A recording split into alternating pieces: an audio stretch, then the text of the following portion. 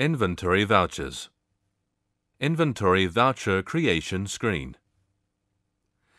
Inventory vouchers are used to record the receipt and issue of items, stocks, goods, etc.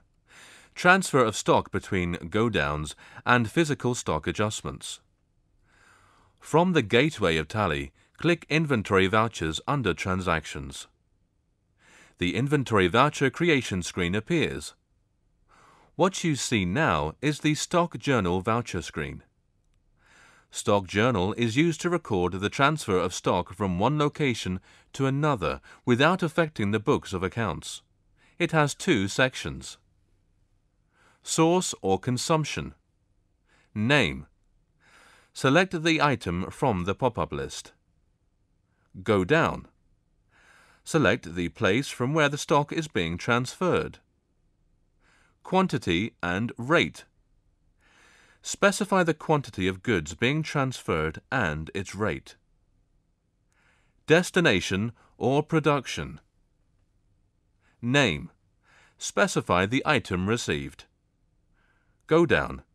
Specify the destination go-down name. Specify the amount and, if required, enter the notes in the narration box. Press Enter and accept the entry.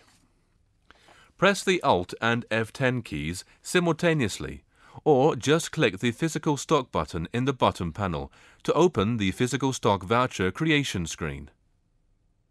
Physical Stock Voucher records the actual stock as the new stock balance, which is called the stock in hand.